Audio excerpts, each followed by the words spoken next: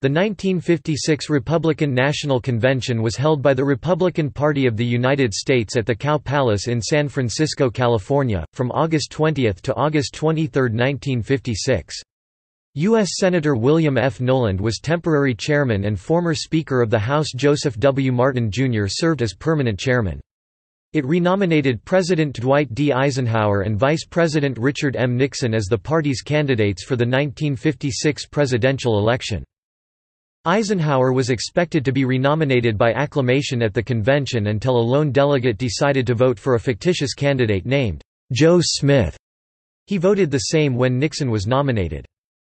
On August 23, 1956, singer Nat King Cole spoke at the Republican convention.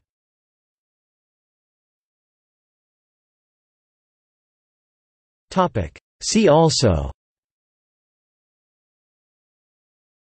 History of the United States Republican Party, List of Republican National Conventions, 1956 Democratic National Convention, United States presidential election, 1956.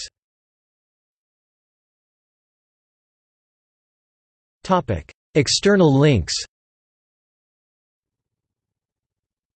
Republican Party platform of 1956 at the American Presidency Project, Eisenhower nomination acceptance speech for President at RNC transcript at the American Presidency Project, http://politicalgraveyard.com, Universal newsreel footage of the convention, Universal newsreel footage of the convention, video of Nixon nomination acceptance speech for Vice President and Eisenhower nomination acceptance speech for President at RNC from C-SPAN via YouTube, audio of Eisenhower nomination acceptance speech for President at RNC.